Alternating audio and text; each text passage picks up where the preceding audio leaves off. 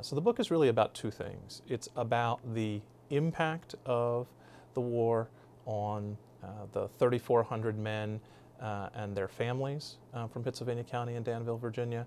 And it's also about the ways that those Confederate veteran families in the county and in Virginia more broadly attempted to deal with the consequences of war. So what happens to those who lived, and what happens to the families of those 20%?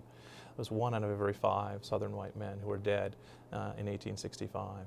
One of the things that I talk about quite a bit in the book is the concept of Southern social welfare. Welfare is typically aid that is given to those who are needy in society. For much of the 19th century, that kind of aid to the poor or aid to widows or aid to orphans didn't happen at the state level. For most of the 19th century, that kind of assistance happened in local areas, right? Family members would help each other out. Churches would help each other out.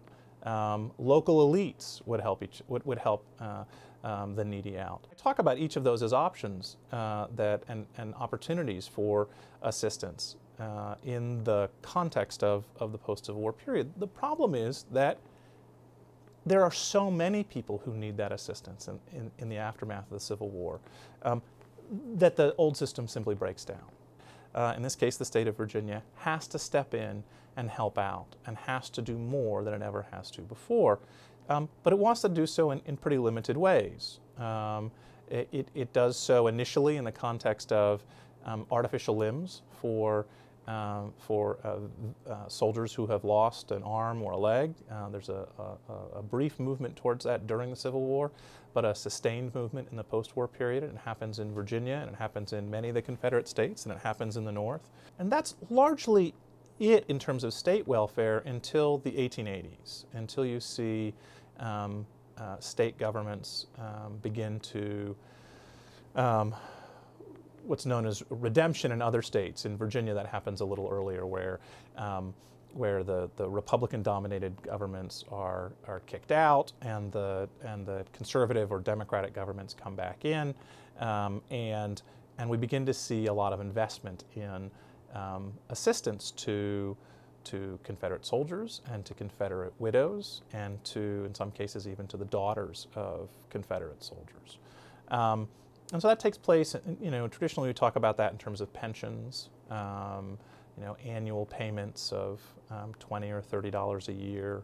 Now these payments pale in comparison to what the Union is offering. The Union starts offering those pensions and payments in 1862. Before the war is even halfway over, they begin to offer those.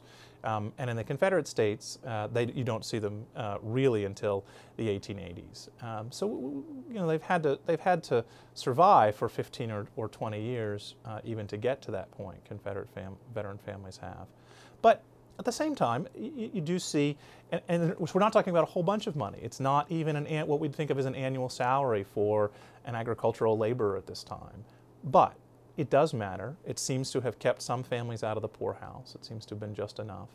And you see increased pressure on the part of Virginians to provide this assistance. And so they're writing, in some cases, heart-wrenching letters to their state legislatures or to the governor, asking for assistance, asking for help, pointing out that they made these sacrifices for the state, made these sacrifices for the Confederacy. And so even though the Confederacy doesn't exist anymore, there's still this sense that that these men who have sacrificed, that these family members who have sacrificed, deserve some kind of support. And so the Southern social welfare system that I talk about emerging really emerges in response to this need, right? To the failure of the old traditional system of families and of elites and of churches being able to provide enough support for everyone, through the expansion of these mental institutions.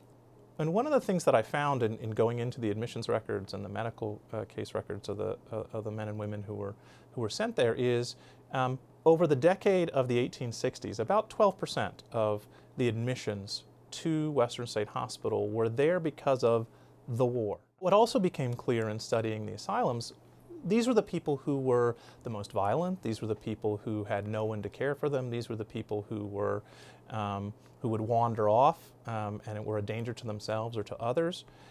but they represented in many ways the tip of the iceberg of the psychological impact of war. The mental institution represents a very important piece of Southern social welfare that,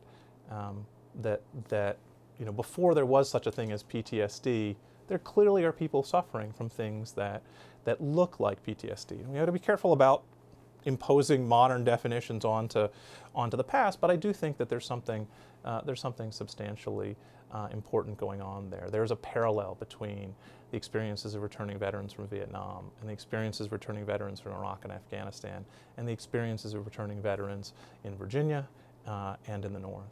So here we are talking about the sesquicentennial of the Civil War, and it really wasn't that long ago that we were paying to support the legacy of that, right? And I think that to me continues to amaze me.